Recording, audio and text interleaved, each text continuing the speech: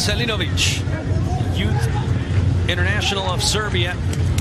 Way out to the left. That's Crafty into the box for Vancouver. The shot, and that's in the back of the net for the Canadians. Stuff for the left back alley, Adnan. And the Iraqi international makes this 1-0 for Vancouver. No Cavallini, no problem. You have Adnan, left back with a nice cut on the inside, creates an side by each down and around the 20 and 21 front. As here comes Espinoza to the outside, right-footed palm stinger, and it's humped high and over the scoreboard with all the fans there, which has been a neat little touch. One of many little details in this tournament that has tried to connect the players on the field with the supporters back at home. And here's what Cristian Espinoza can do.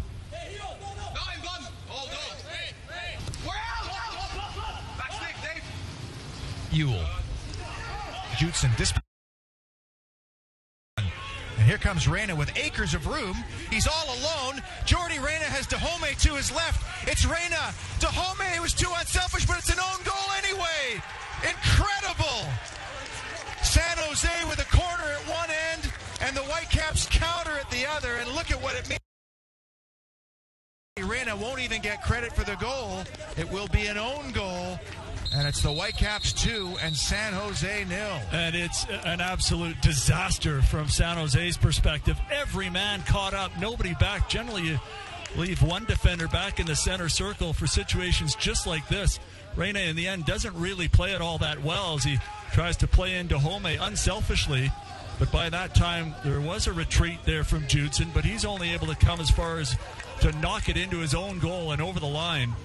Incredible start for the Whitecaps here, but if you're a San Jose Earthquake and Coach Matias.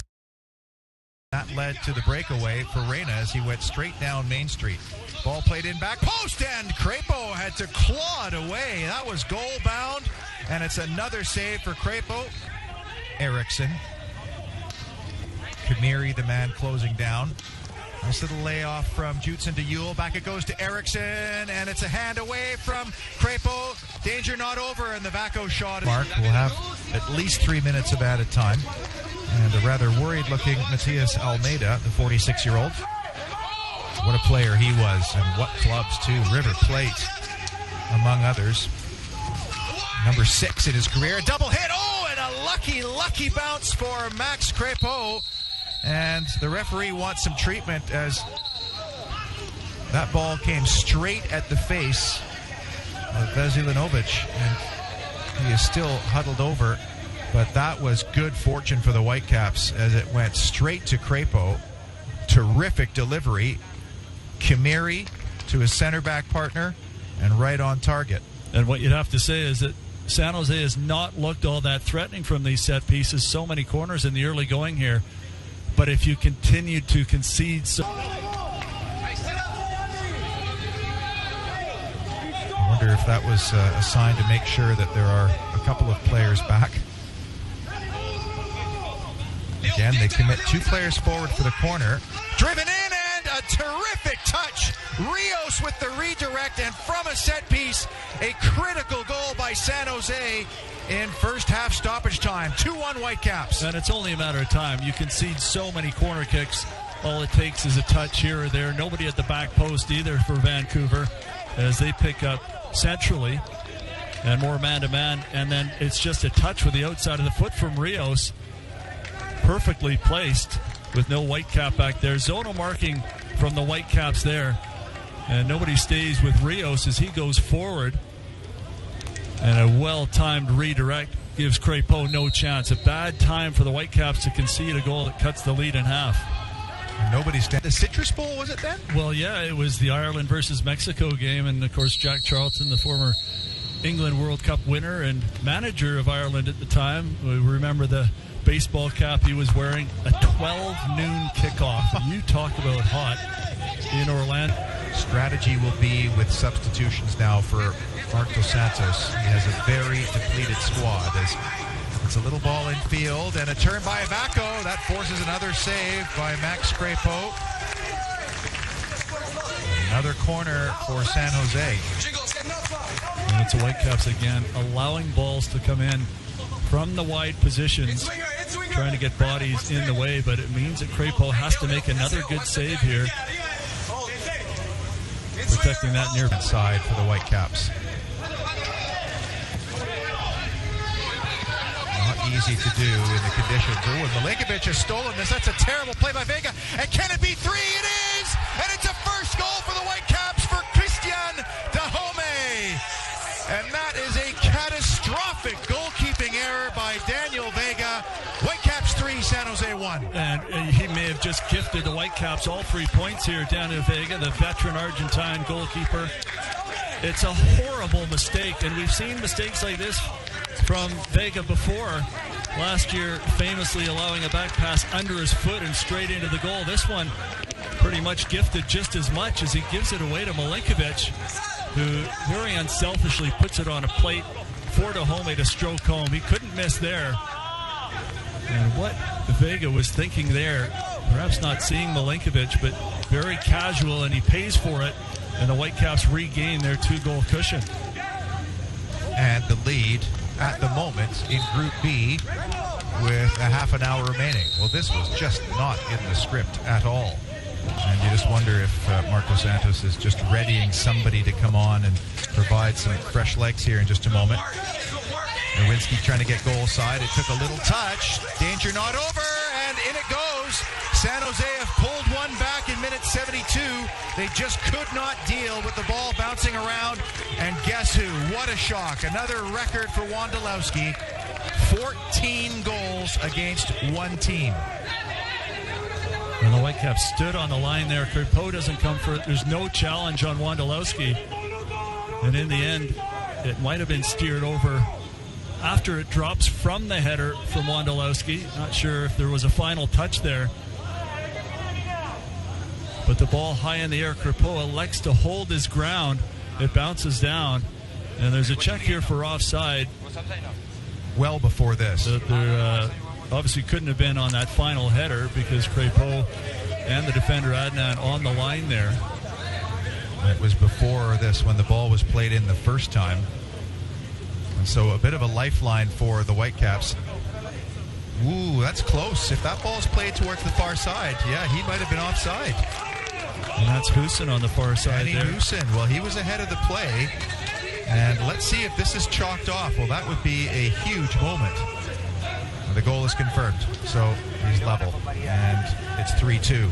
And it was Fierro, who I thought may have gotten a... Be there as well, but maybe it's Danny Houston, the second half substitute. Wants to choose from here. Who's in the Groningen signing? First as a loanee, then as a permanent. 5-man wall it is. This is in a really good spot. Who's going to take the responsibility? Danny Houston steps up, took a deflection, and Crépeau through the air, and we're one corner away from an MLS record. Another good save from Crépeau off the deflection at full stretch. As Houston reference point up front, trying to hold the ball up when the Whitecaps do manage to get possession, and there you have the tied record for most corners in a match. 19 in the 81st minute. These two teams just happen to break records every time they meet. Last time it was that man with saves in a match. 19-1 the corner count. That's San Jose Earthquakes football. Ball's whipped in, nobody there, and it's an easy header at the back post. And San Jose has come all the way back. Alanis, the defender, open again. 3-3 in the 82nd minute. And it's Yasser Kamiri who's beaten by Alanis. The Mexican over top of the 6'4" frame of the Whitecap, the young Whitecap center back. Far too easy, unchallenged really, as Kamiri gets no height on his jump, backing into it. And Alanis just wants it more. Comes over the top of Kamiri there. It's a fair challenge and a good header. And Crépeau can't get near it. And the Whitecaps have surrendered a 2-goal lead. And San Jose now with all the momentum. That ball, you see Barry, you see Adnan almost turning away from it there, with Houston attacking it strongly. Oh, the Earthquakes look like they want it more now, and they have fresh legs to do it. Into the penalty area they go. Still going, Wondolowski!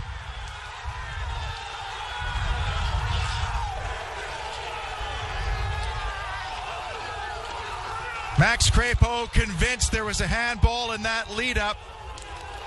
Was it Salinas? It was Shea Salinas, the former Whitecap. And look at the celebrations. Now Crepeau saying to the referee he's convinced there was a handball prior to that and that all these celebrations will be in vain. But Shea Salinas finishing like Chris Wondolowski. And he just attacks that Whitecap defense, which is really caught backtracking. The Whitecaps saying that that ball came up and off the arm of Shea Salinas. And, of course, anytime the ball plays the arm, I don't see it at all. That I is don't a see goal. that. And the left-footed drive in between the legs of Maxime Crepeau. A heartbreaking finish here for the Whitecaps, who've been on the back heels pretty much the entire game after going up 2-0. And you see what it means to the San Jose bench.